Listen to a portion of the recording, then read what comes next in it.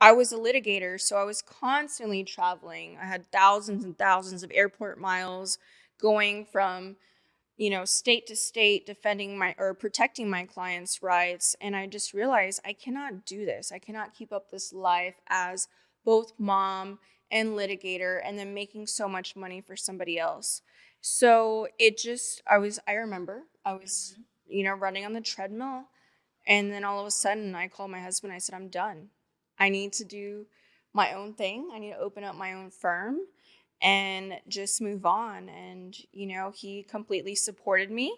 And it was a big jump because, I left a very, very high paying 6-figure job, over 6 figures. I was making a great living for myself, but I wanted to be in control of my schedule. I wanted to be in control of my brand, and I didn't want to have to represent somebody else. I wanted to represent myself and my people and just build a legacy for my kids. So that's kind of where it all fell into place.